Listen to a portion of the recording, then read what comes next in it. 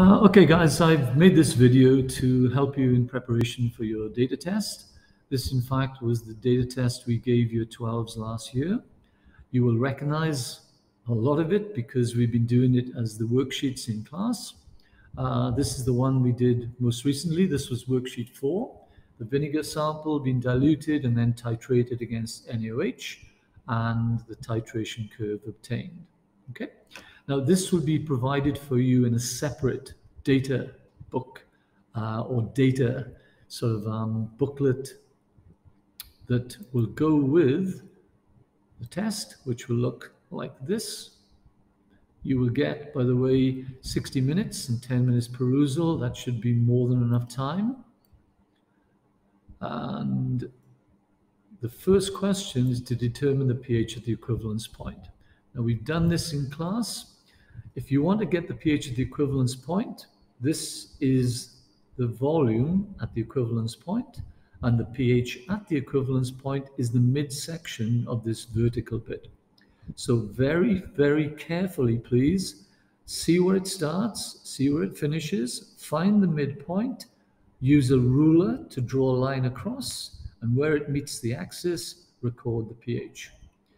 In the mark scheme, the value would be 8.6, and you were okay as long as you were within 0.2 either side of that. The second question, distinguish the half equivalence point from the equivalence point in terms of pH and volume of NaOH. Okay, now then, the equivalence point was there. The equivalence point's volume is 20. So therefore, the volume at the half equivalence point would be 10. If you want the pH at that point, then you would draw a vertical line. Use a ruler, please. Do not do it by hand. Draw a vertical line up from 10 to where it meets the curve. Then draw a horizontal line across using the ruler, and where it meets the pH axis, read that pH. Let's look at the mark scheme. Now then, first of all, you will get 1 mark for the volume of 10. You will get 1 mark for showing how you work that out. I know it's obvious, but you must say volume at equivalence point is 20. Therefore, the volume at the half equivalence point is half of that, which is 10. Okay? Then you get another mark for reading off the pH at the half equivalence point, which is 4.7. And again, they will allow you 0.2 either side.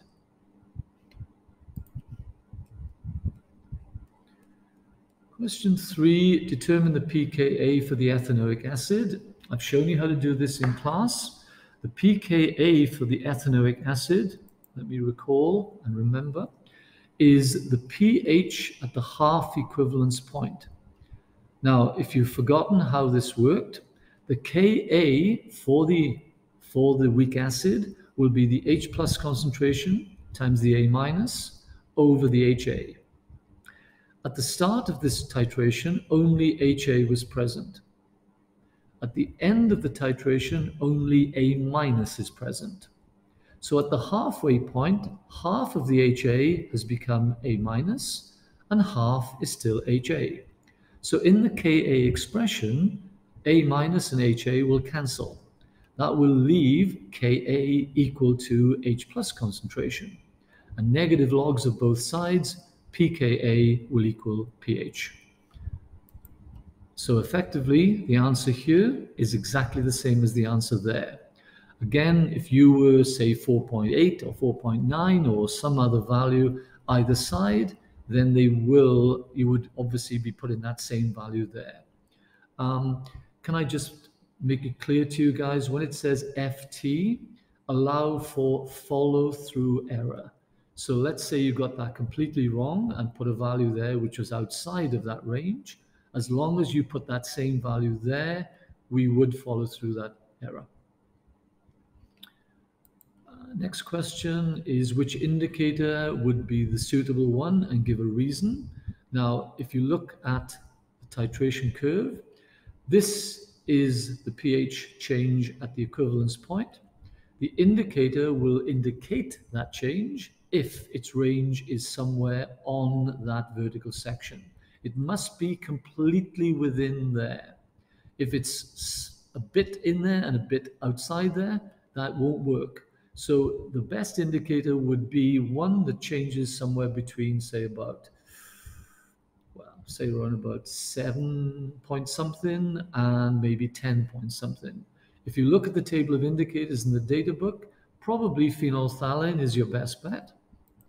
And you will get 1 mark for saying phenolphthalein, and you'll get 1 mark for saying its range is within that pH range at the endpoint. Okay? OWTTE means all words to that effect. Okay? So just make sure you explain clearly, concisely, thoroughly what you're trying to say. Question 5, calculate the concentration of the ethanoic acid in the vinegar and show your working. Now again, we did this in class. Let me remind you, we started with 25 ml of the diluted vinegar. It was diluted 1 to 50. It was titrated with 0.1 NaOH, and 20 of that was required. Now, the acid is clearly monoprotic, so therefore the ratio when it reacts with NaOH will be 1 to 1. And with that said, let's look at the mark scheme and see how it's done. So it's saying moles of ethanoic acid would be the same as the moles of NaOH. That's your 1 to 1 ratio. Concentration of NaOH is 0.1, volume is 20, divided by 1,000, because this must be in liters. That will give you 0.002 moles of ethanoic acid. Now that's in 25 mils. So therefore the concentration would be 0.002 divided by 25 times 1,000, which is 0.08 moles per liter. You will get 1 mark for each of those 2 stages. And the final mark, basically, if you remember, it was diluted 1 to 50. So the final mark is for multiplying that by 50 to give you an answer of 4 moles per liter. Question 2 requires this data here. Again, it's exactly the same. I've told you this. We did these questions in class. All I'm doing now is going through it again in case you forget what I said in class. So you've got the Haber process for making ammonia. Gaseous nitrogen and hydrogen are reacted together to make the ammonia. We are plotting the percentage yield of ammonia against pressure at 5 different temperatures. These are questions we've already answered. Question 1, identify the relationship between pressure and percentage of ammonia. So you can see very clearly, as pressure goes up, percentage yield of ammonia goes up. And you'll get 1 mark for saying that. As the pressure increases, the percentage of ammonia also increases.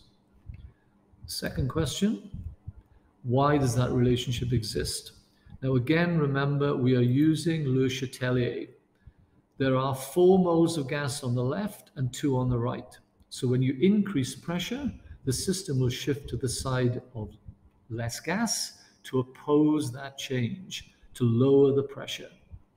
If you look at the mark scheme, it'll say, it identifies the number of moles of gas on the left and the number of moles on the right. And an increase in pressure then is opposed by a shift towards the side that exerts less pressure, less gas, okay? I don't think you need to quote Le Chatelier's principle, but the word opposed pretty much is covering that, okay? If you remember Le Chatelier's principle, put it in. It's not going to hurt. It'll take you seconds to write that in, and then you're playing very, very safe. Question 8, temperature and percentage relationship. If you look at the graphs again, you will see as the temperature increases, the percentage yield decreases. Okay, there's your best yield. Kelvin, of course, is 273, so that would be done at 100 degrees centigrade. And this one is done at 500 degrees centigrade. Okay, Kelvin temperatures are given. So clearly, as the temperature increases, the percentage yield decreases. Now again, you're going to be asked to justify that. Okay, so there's your first mark. As the temperature increases, percentage of ammonia decreases. Now then, regarding this, so what are you going to say? Basically, you have to obviously state that again, the reaction is moving to oppose the change. So if you increase the temperature, the system is clearly shifting to the left, decreasing the amount of ammonia. It's shifting to the left to oppose the change, Le Chatelier, which means going from ammonia to the reacting gases must be absorbing heat. So that is an endothermic reaction. And if that's the case, of course, then the forward reaction would be exothermic, which you're going to get a mark for in part 5. Exactly the same as the one we did in class. Okay, justify why it exists and then deduce whether it's exothermic or endothermic. Okay, so there is the mark scheme answer. Make sure you do not leave anything out.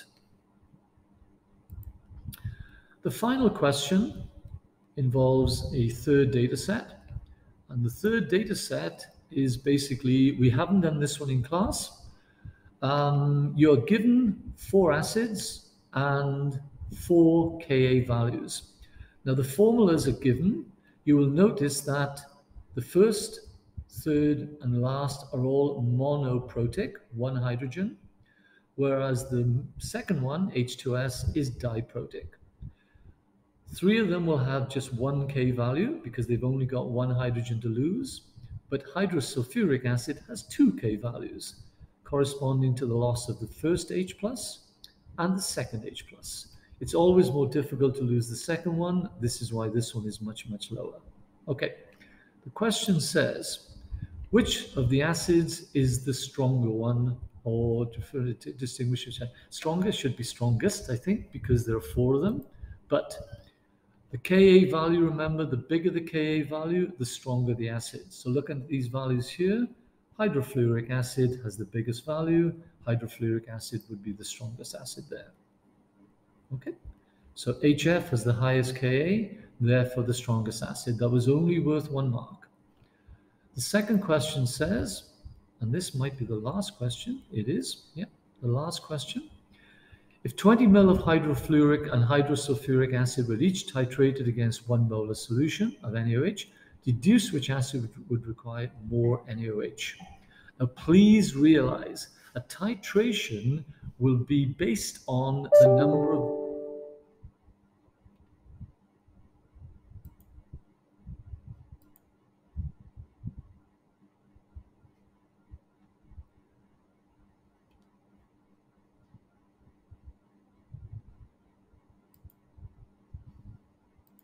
Sorry, guys, I thought that was the end of the recording.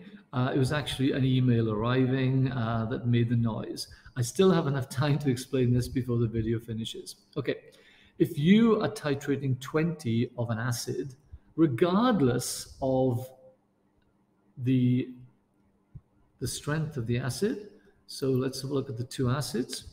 You have HF, you have H2S. Now, as long as they have the same concentration, H2S will require twice as many moles of NaOH because there are 2 H pluses which have to react. Remember doing equations involving, say, sulfuric acid, H2SO4 plus 2 NaOH, as opposed to HCl, which is just 1 NaOH. What effectively that means is that because H2S is diprotic, H2S will require twice the volume to neutralize. Okay? Now, if that's not clear, guys, talk to me in class, please. I think that's pretty much all. Hopefully that'll help you in preparation for the data test. And again, we will be doing lots more questions in class before that happens.